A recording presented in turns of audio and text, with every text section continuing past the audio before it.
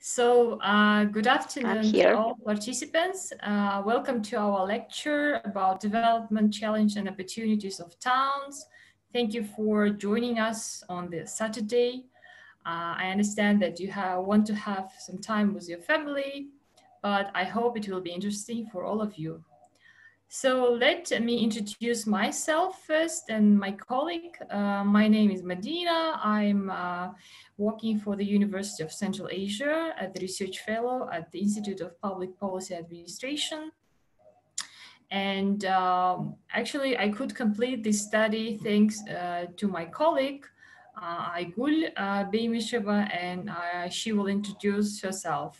So please, Aigul, go ahead and introduce yourself. Hello, everybody. My name is Aigul. My surname is Beimisheva. I'm a teacher of Narzox University and research all type of urban studies, urban processes, and urban challenges, of course. Thank you. Good. Mainly, I will present today, and Aigul will help me with the discussion. And also at the end of my presentation, in case I missed something, I hope she will add some points because our study was pretty large. And soon you will be able to read it, the book chapter. We submitted already and it's accepted. We have to wait until it's published. And so it's pretty large. So we try to really focus on some main points. And if I forget to mention something, then I hope my colleague Aigul will include some useful comments. Okay, so let me share my screen first.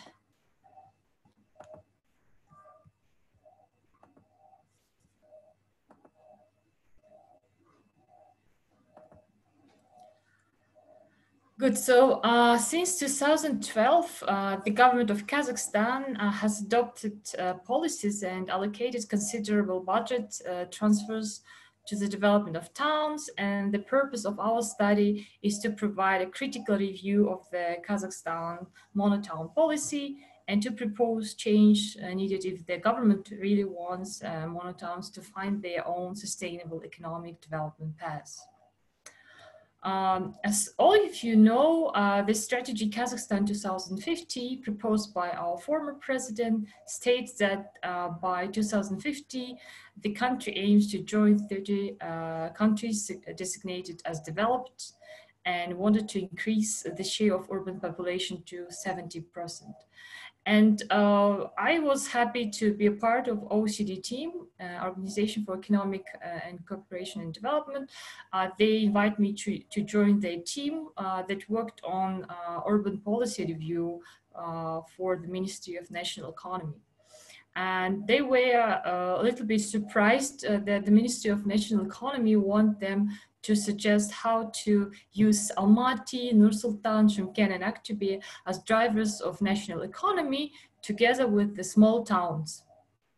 So they actually wanted us to put together the story of large cities together with the small towns. And in the case of Kazakhstan, we can see, for example, from this map that not only large cities experience the high growth rate, but also some small towns. And in fact, 15% of the 58% of urban population live in these industrial towns. And in case of Kazakhstan, of course, we have to pay attention to these small towns and understand how they can participate in overall national economic growth. It was to say that these all mining towns are part of the Soviet legacy, and the location of towns was largely determined by the presence of valuable natural mineral reserves.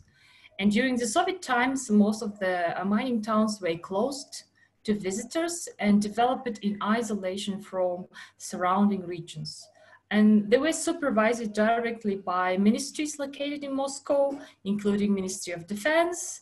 And of course, the dwellers were supplied by valuable consumer goods and from Moscow. What was interesting also that the population of these mining towns were supplemented by dwellers because of the Soviet forced resettlement policy. And for example, in Kentau and Turkestan region, and also there were some districts called Little Athens because of the large number of Greek population. And also there were a lot of Koreans or Russians, Polish and other Slavic ethnics populated towns because of the different circumstances. For example, during the World War II, Japanese prisoners were sent to Tekeli and they participated in construction of the mining plant. So, of course, after the collapse of the Soviet Union, all these new countries, including Kazakhstan, became independent, and local industries, they lost their former technological links with Russian and other post-Soviet countries' industries. And it was a difficult time because the Kazakh mining industries lost their main consumers and had to find new markets to sell their products. In some towns, the collapse of the Soviet Union occurred simultaneously with inevitable mine exhaustion. For example, in Tekeli, up to 75% of the lead deposit was exhausted already in 90s. And so the plant completely shut down in 1996. Also, in case of the Kazakhstan, there was a time when the new public administration system was formed, and so these newly formed town authorities called akimats had to manage these small towns, but they were very weak, and they continued to depend mainly on this local industry and top-down orders of the regional and national government. And there was a privatization process, and municipality utility networks that formerly managed by industries were partly privatized, partly transferred to the supervision of town industries. In some cases, the local industries were the owners of these local industries became foreign companies, and you know, not all infrastructure went under the supervision of the town authorities. So in case of some monotowns like Town and Aktobe region, the mining company still owns and manages municipal utility network in most of the town districts. But not all residents have access to communal services. So to some extent, we can say that privatization of the municipal infrastructure in mining town has negatively impacted the maintenance of utility networks and led to the fast degradation of housing. For example, in Rudny, depreciation of water and sewer networks reached around 60% in 2018. Of course, you can understand that decline of the local industries and overall deterioration of the living conditions led to the active outflow of population.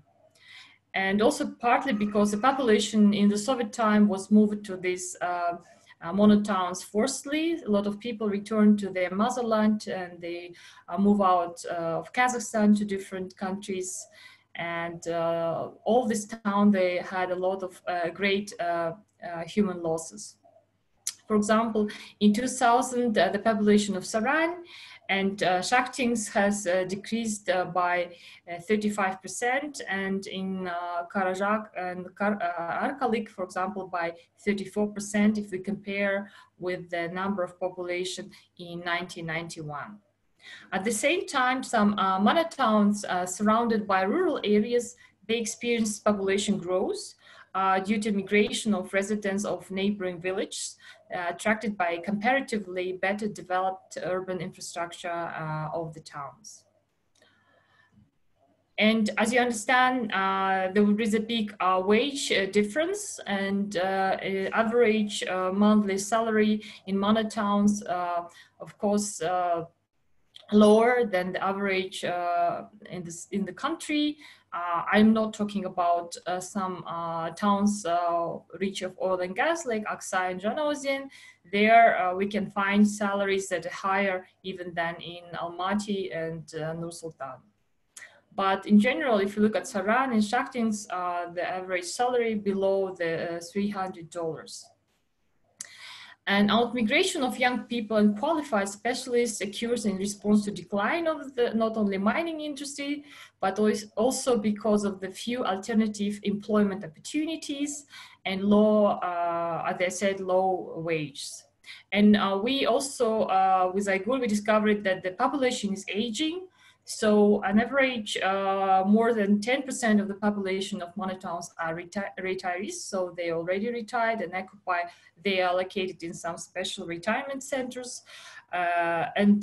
People between 18 and 30 age comprise less than 30% of the Monotown population. So we can say also what we observed that the self-employment is really well developed in these towns. And its main source of income for residents of towns. In 40% of towns, the self-employment rate is higher than in other urban areas of Kazakhstan. And self-employment in many cases related to working in the informal economic sectors and does not enable people to benefit from labor regulation and social security policies. And compared to other urban areas, towns generally have a relatively small number of residents with higher level of education. Of course, most of the universities in Kazakhstan are based in large cities. University students often do not return to towns after graduation due to the lack of well-paid job opportunities. And it's natural that they are leaving their towns after they get their higher education. Of course, since 2000, the government has tried to fill these towns with human capital by implementing different programs like going back with diplomas to village and by settling ethnic repatriates to mining towns. But even these newcomers, they experience a lot of challenges to be settled in these towns. Towns were not ready to accept them. For the ethnic repatriates, it was necessary to get permission from the previous owners if they wanted to occupy abandoned homes. Also, many repatriates who couldn't buy or couldn't rent apartment, they couldn't get local registration and were unable to find, access to most of the local services and also, as well as employment. So town authorities were not ready to create favorable conditions for these newcomers that they become residents of these towns. And many of the young people who returned to their towns, they left them after a while. And it means that this was not a good implementation of the national program. For many years, development of monotowns was primarily associated with the industry. So the government supported town by investing in industry modernization. It started from the strategy of industrial innovative development in 2003. Then there was fast industrial innovative development program and industrialization map. And of course, some industries began technological updates, which was good, but modernization led to considerable decrease in workforce and salaries.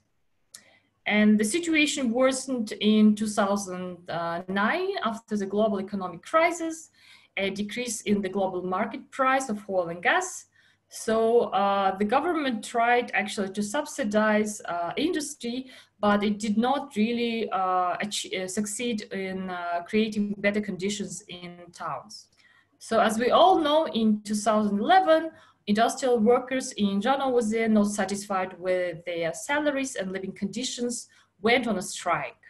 That led to the violent conflict with the town authority and police, leading to the deaths of people. And to react to this incident in Janosian, national government approved the first Monotown policy program. And Monotown policy program identified 27 monotowns, or towns with at least one or a few enterprises belonging to the same industry, responsible for employment of 20% of the population on overall industrial output. What was interesting about this program that the national government categorized monotowns by the economic potential, and surprisingly, there were only two towns, Janatas and Arkalik, that were categorized having a low economic potential. The Monotown program aimed to assist monotowns to tackle with economic development problems by first increasing the efficiency of the main operating industry, supporting economic diversification and small and medium entrepreneurship, stimulating labor mobility, developing social and engineering infrastructure. But when we reviewed with Aigul all these Monotown programs, we actually find out that when it comes to implementation, only two objectives were implemented. Mainly, it was about increasing efficiency of operating industry, and a lot of activities were around industries, and also about developing engineering infrastructure. Whereas objectives like economic diversification, support SMEs, and stimulating labor mobility, as well as developing social infrastructure, these objectives were not well touched and, of course, were not well implemented. So, of course, the positive thing was that all the towns identified as the monotowns, they had a chance to attract public investment from the national budget because they had a special status, but the Ministry of National Economy proposed a special unified methodology for assessment of these local plans. And what we can see that actually the single approach to so different, wide range of towns did not help them to come up with sustainable and reliable local economic strategies. In 2014, Monotown program became integral part of the Regional Development Program 2020. In fact, what the government did, they merged the Monotown program with other ongoing development programs, including modernization of housing and utility, the drinking water supply program called Aigul, and affordable housing program. And what was problematic that there was no synergy created that for adequate coherence between these different programs. And in fact, this new regional development program introduced certain conflicting situations, centralization and decentralization efforts, because it aimed both supporting large urban agglomerations by attracting human capital from monotowns, but it continued also investing in monotowns development to stem them from outflow of their population. So it was not clear if this regional development program aims spatial centralization or spatial decentralization. Monotown program actually supplied town authorities with a new local planning tool. It was called a comprehensive development plan. So every Monotown authority had to develop its own comprehensive development plan with estimation of public investments required to upgrade local urban infrastructure, roads, municipality networks, housing, and information about local investment projects. Town authorities had to propose investment projects supported by the main industries operating in the towns. They were also called anchor projects that were included in the national industrialization map. Some monotowns with operating industries were able to engage industry in the town's development. A good example is Janatas. Town authority benefited from a foreign investor. The Russian company Eurochem launched a chemical complex with the a capacity to produce 1 million tons of fertilizers using deposits from the phosphorite basin in the Karatau. And the Yevrohim engaged in urban development by ordering a town development master plan. Our colleagues from Germany, they assisted to develop this master plan, and we had a chance to interview them also. And the financial support of this Russian company, Euro, allowed the town to demolish old multi-story apartments and also renovate most of its aging housing stock.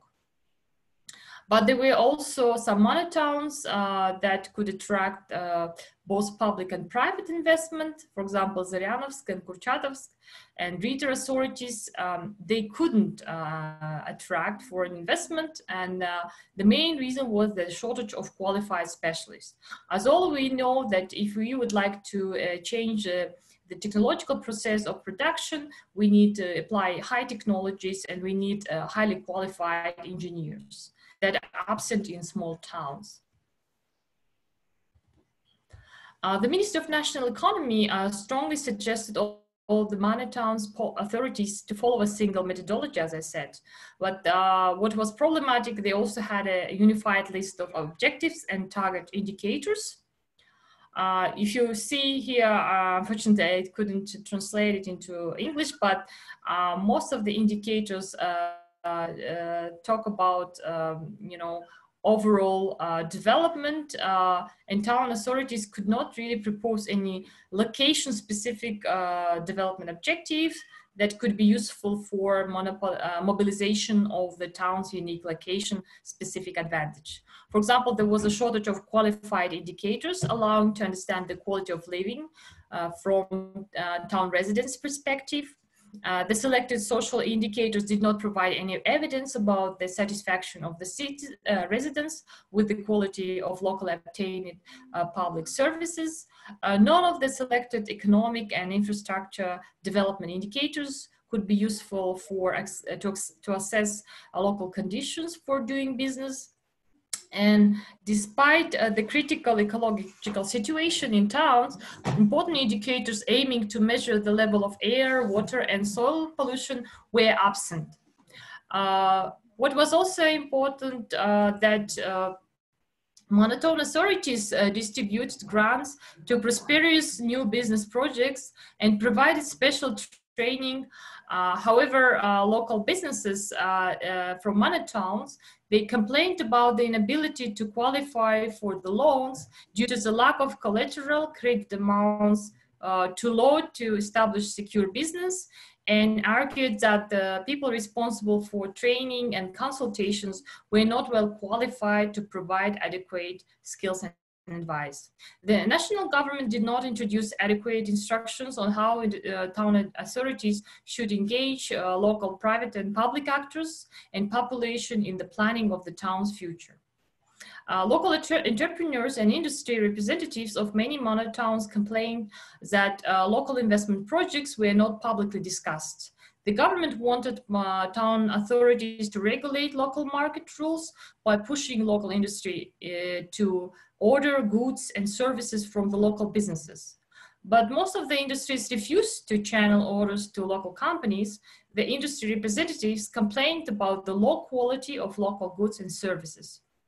And constrained by centralized public procurement system rules, even town authorities themselves could not even tailor their own public orders to local producers. The town authorities at the part of the lowest level of the public administration have been unable to deal with serious economic and environmental problems. Town authorities obtained subsidies to build new infrastructure, but they did not receive adequate annual budget allocations for its maintenance. So now we are coming to the interesting situation.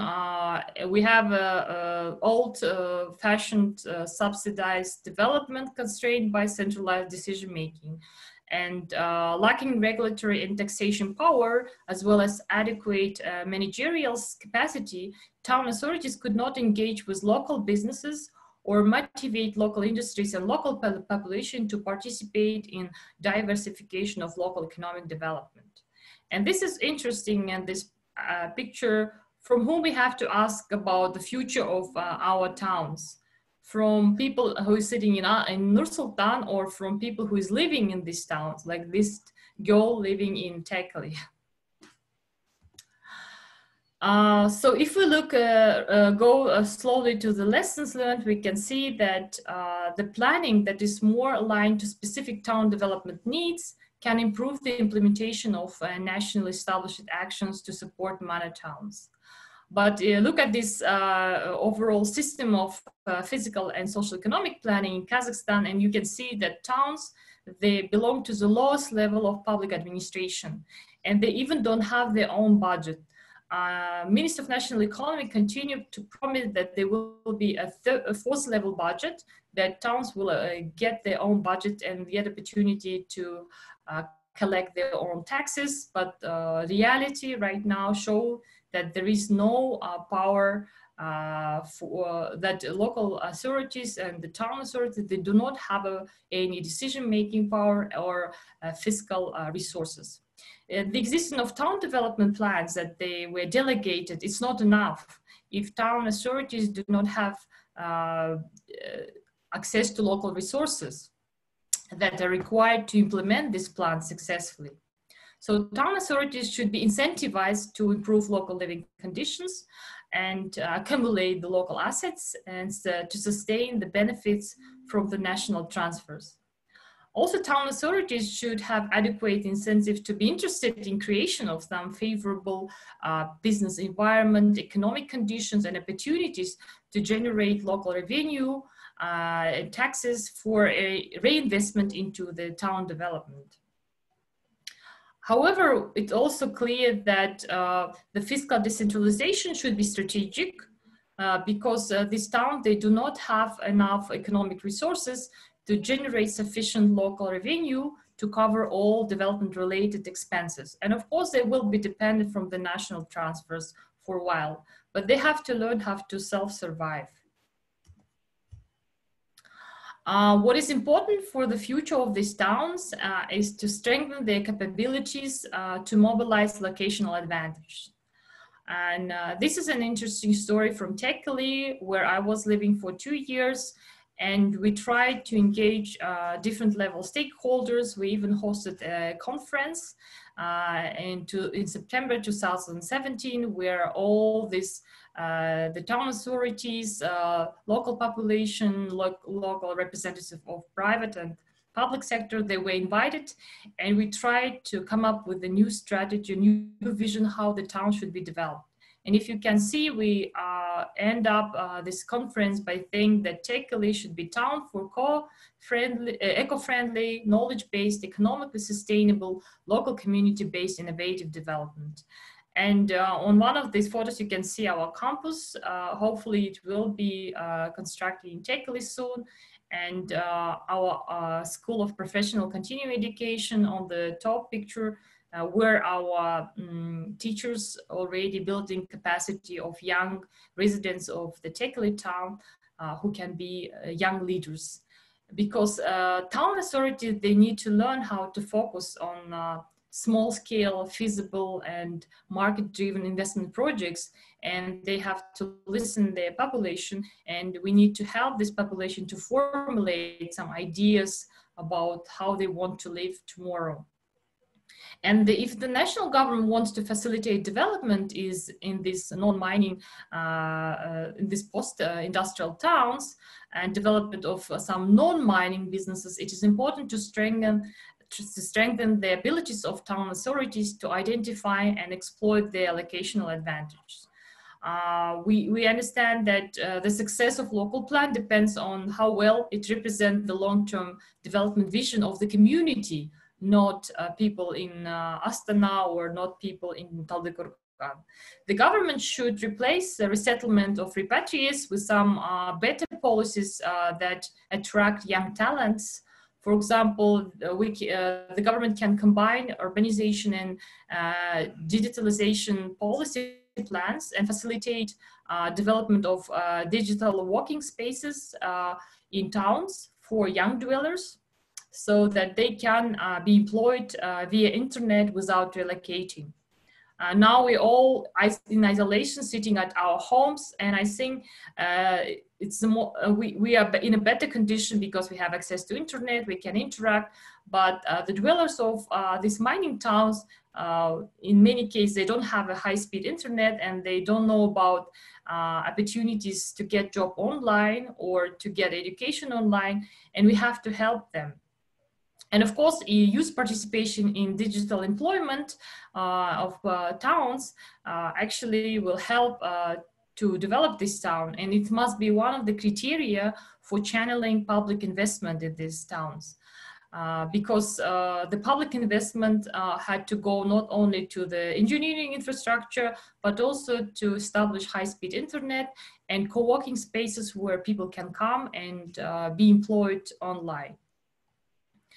And we all know that digital tools in hands of young people can bring innovation. It actually can help these towns to be visible in the wider arena to the global community, and towns can benefit from tourism development and development of wide range of services. Also, we thought that with our current public administration system, which is top-down, it's important to make the towns visible. And if we take example of Canadian towns, they are also not visible under the provincial level because there is a high centralization on the provincial level. And so it may be useful to learn from Canada and also to create a kind of association of towns like they have in Canada, Federation of Canadian Municipalities, and this town association could stimulate some joint learning development among town authorities and open opportunities for cooperation with similar town authorities worldwide. And the national government can support this National Association of Towns by creating special fund aimed to distribute development of grants to support the most feasible development plans and non-industrial projects selected by association members in a competitive manner. And this type of competition-based public investment can serve as a good alternative to the current distribution of subsidies and increase the efficiency of national support aimed to make town authorities more innovative, creative, and responsible to their communities. This is picture done in Tekeli last summer when we visited Tekeli with Aigul. And you see here the small co inviting you to Tekeli if you want to have a rest from the noisy cities, because the town is abundant. Some district of the town really abundant. And to conclude, I just want to say that the Monotown policy is not effective for national economic and social development, because government interventions made actually towns even more dependent on industrial development. They became even more dependent from the industry. Most Kazakhstani towns play an important role in economic development of the country because they are serving mining industry. However, dependence on mining is an obstacle to sustainable development, because national resources, the natural resources, we know that they will be over one day, and the extraction leads to unavoidable environmental pollution. Therefore, towns must find more sustainable way of development. If the national government continues to try to solve Monotown development challenge by proposing a unified recipe of top-down subsidization of industry-related development only, public money will be wasted and diversification will not be achieved. If town authorities remain incapable of implementing ambitious nationally established objectives, the government will lose public trust and will continue to face social protest. The living conditions in town will remain substantially unchanged, and towns will continue to lose human capital, including young talents and active businesses, which will move to larger urban areas offering better living and business conditions. So it would be helpful for the government to return its attention to the fifth objective of the 2050 strategy, which emphasized the need for better governance and democracy at all levels of public administration. The strategy 2050 rational use of natural resources as well as for strengthening local government. To reflect these two important strategic objectives, the government should communicate its policy interventions better with regional and town authorities. Ideally, delegated planning responsibility must include adequate local level decision-making powers and access to resources. There is a need to consider some degree of decentralization of power and resources to enable local authorities to be responsible and interested in cooperation with local community, supporting local businesses, and turning national subsidies into a real public investments in long-term sustainable development of our towns. This all from my side. Thank you very much. I'll just ask Aigul if she wants to add something. Aigul, do you want to add something to my presentation? Maybe I forgot to mention. Thank you, Madina. I just want to add. I think it's really basic information. For example, analyzing the regional development program, we find more than 100 special projects to renovate monotowns. It's called Angel projects, and but basically, all of these, basically, majority of these projects were unsuccessfully because of the purpose of these projects. Most of them purposed to renovate industrial sphere, but it was unsuccessful. But there are a lot of any other cases, any other possibility to develop any monotown. For example, it's some spheres like tourism sphere or HR sphere or digitalization and other, but all of this sphere today it's not so developed. Thank you. I don't see any questions from people.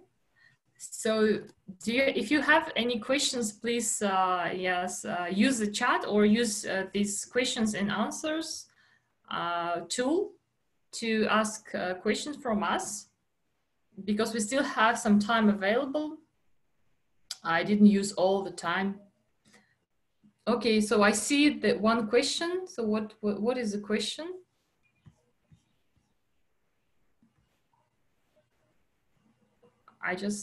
Okay, let's wait. Someone is, okay, I just see the question. Okay, they ask us to translate it in Russian. We can switch, I think, in Russian. We will maybe deliver a separate public lecture in Russian language.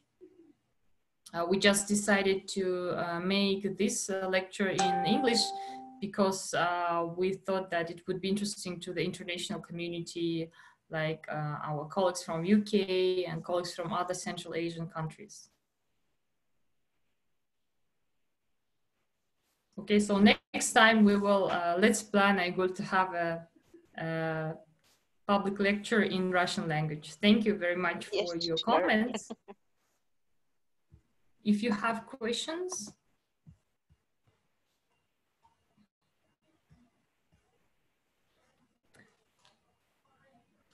Okay, so maybe just we just share some insights and wait for questions for 5 minutes.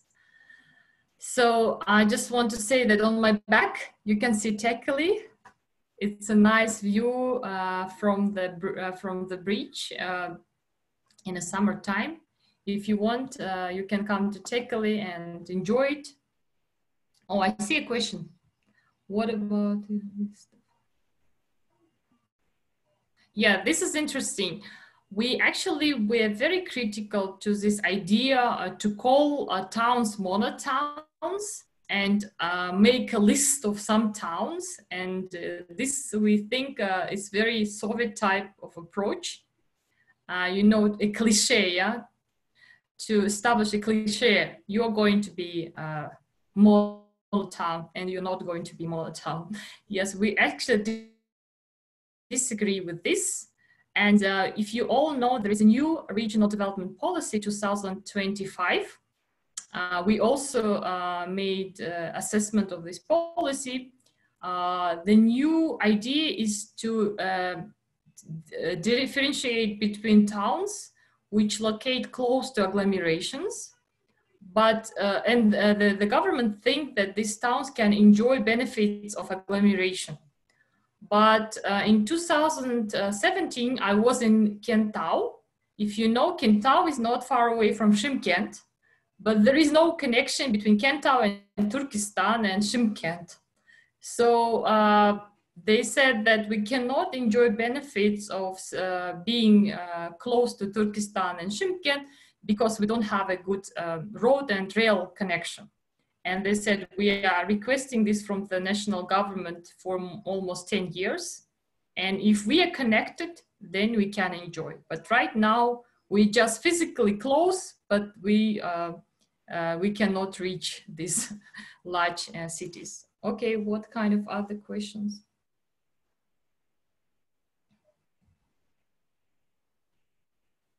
Yes, this is about other towns. Yeah, we also had a question like, what about other towns? And with other towns, they also want to develop so-called agricultural industrial complex.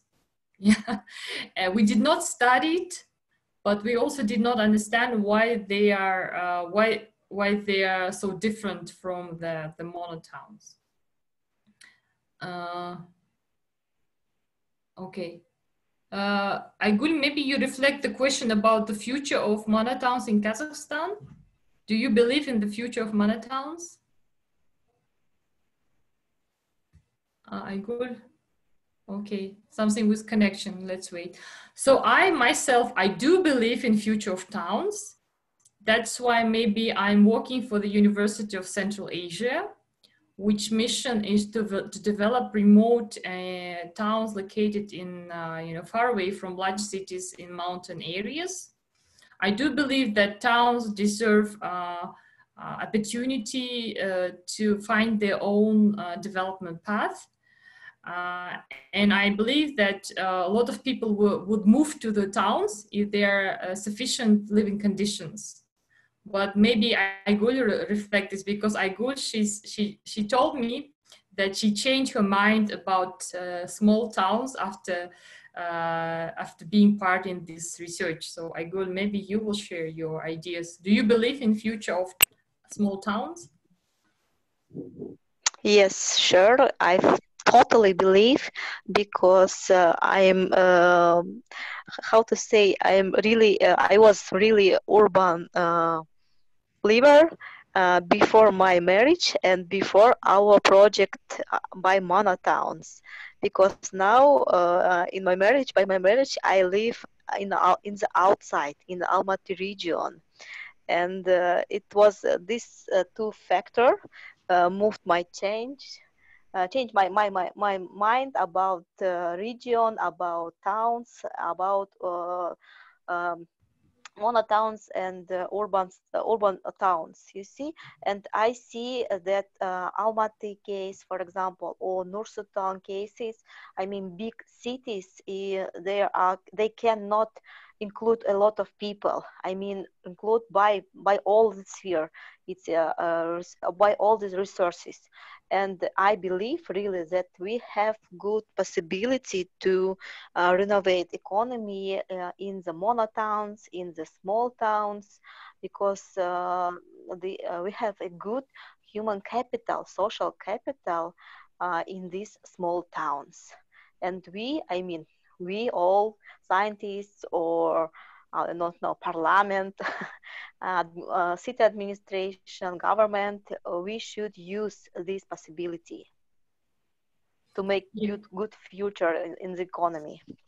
There was also a question about relocating people in. So actually, we are against of this Soviet type of top-down policy, We are for more natural policies, which is helping market, market institutional development. For example, we do not think that someone must be forcibly moved somewhere.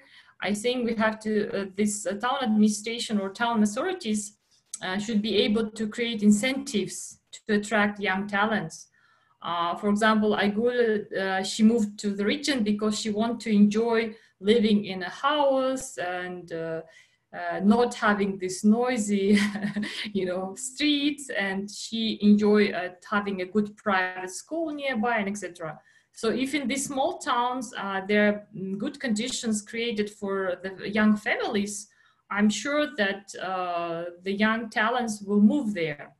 But also, if we talk about the jobs, and Kazakhstan want to use benefit of digital economy, and right now we're all in isolation, we are using it, but we are sitting in large cities. So if we develop a good infrastructure, high-speed internet and electricity supply, and these town authorities create some co-working offices or spaces where young people can come and get a job online, I think this will be a reason. So I think there are other tools to decentralize. There are other tools to motivate young people to move back to the towns.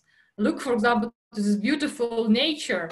If I have this kind of view from my window, I would be happy to live in Tekeli, but I need to supply with a job my husband. I need to supply my kids with a good education and with good social facilities. And this is something which is missing. With our family, we spent 2 years trying to find good apartment to buy. And at the end, we bought a land parcel, but we couldn't use it because that land parcel, because of some land manipulation, was already owned by another person. So there are a lot of problems in these towns that do not allow newcomers to settle down. And what about this, industrialization policy and these grants, so-called grants? The national government always want to have large projects, a billion projects. But I think town, they need a smaller amount of money, at the same time, better support, because the small and medium businesses, they need support. And there can be some creative startups that are not so costly, but they can have a larger outcome, they can lead to better development. For example, when Aigul interviewed one person, she said, I would like to have more facilities for kids, like special places where I can leave my kids, or special courses where they can study, starting from the 2 and 3 years, and then I can find a job. Or people wanted to have some recreational activities, like skiing activities or some sport complexes, but not large scale, not this an industrial type of, mega infrastructure. They wanted to have something tiny and nice, and it does not need a lot of money. And we believe that this process of grant distribution must be more competitive and also open and transparent. For example, a lot of local businesses, they cannot participate. They supplied, or for example, town authorities, and they wanted to be in a list of investment projects, but they never achieved it because the process was not transparent. And the regional government, for example, did not listen to town authorities, and they made their own priorities. And this is one of the problem also. Okay, what kind of questions we have? It's question for, I'm not from Tekeli, so I moved back to Almaty, but I'm based in Tekeli. Let's say I'm traveling there at least once a month, because my work is related to town development, and our main office representing Kazakhstan located in Tekeli. Okay. Yes, we work with the town administration. I actually wanted to include in one of the slides our photo with the current Akim of Tekeli, but did not do this just in case because I didn't ask any permission from the Akim to share it. But we are in close cooperation with Akim of town, and we know all the problems and all the constraints they have directly from the town administration. Even when we had this conference, we tried to attract regional budget to have a large touristic forum. But unfortunately, the last minute Taldykurgan administration was better. So they decided to move this touristic forum from Tekeli to Taldykurgan. And the whole idea of this, so-called Kurultai, bringing together people from different regions originated from Tekeli, that was over. So we lost this opportunity to have touristic forum in Tekeli. Okay. I think we covered all the questions, yeah?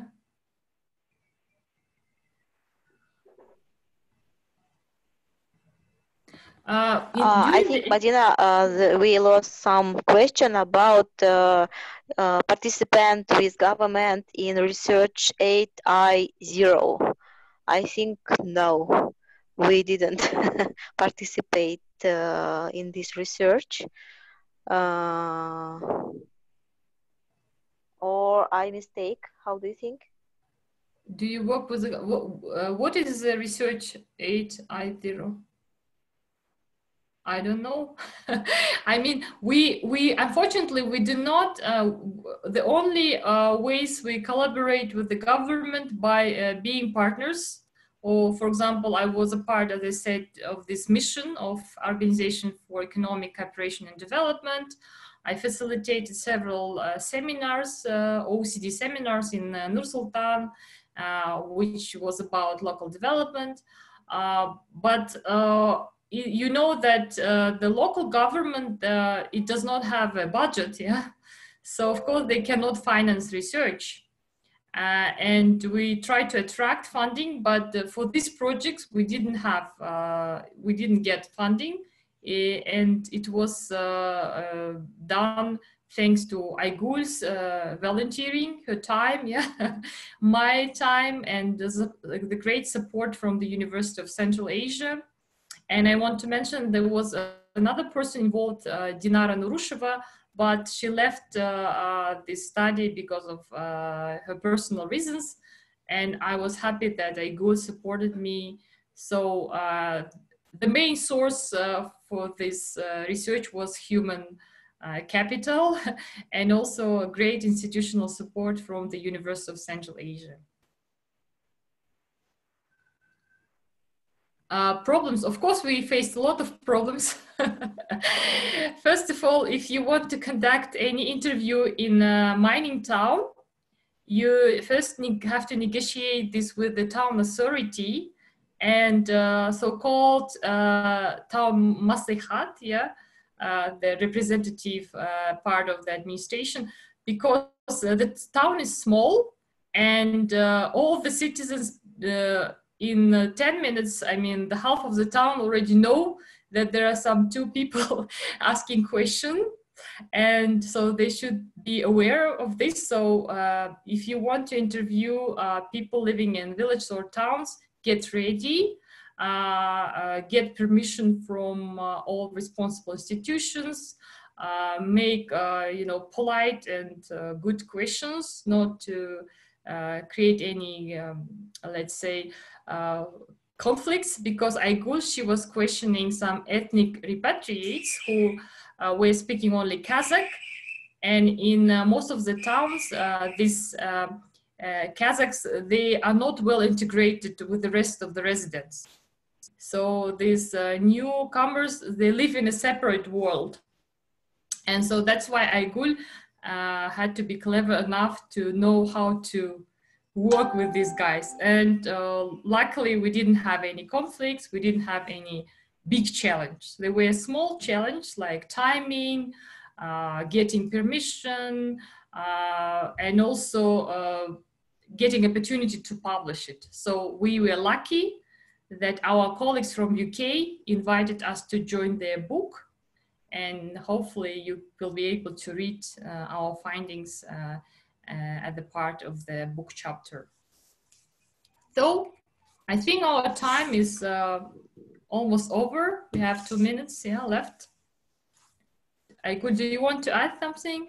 I think we have to thank Aliyah and all the people responsible for the PhD UK Kazakhstan Association, and also for all people, partners supporting this Central Asian Forum for sustainability innovation. I think this is very important space for people to share their research findings, maybe to find some partners for future collaborations. So thank you very much, girls, especially Aliya, Alfia, Khalida. Khalida is already our good friend, Aigul. Yes. I would like to say thank you all of our organization and participants and listeners of our session. Thank you, Madina, to you to enjoy this project and asking the question of Janar about future innovation projects in these monotowns.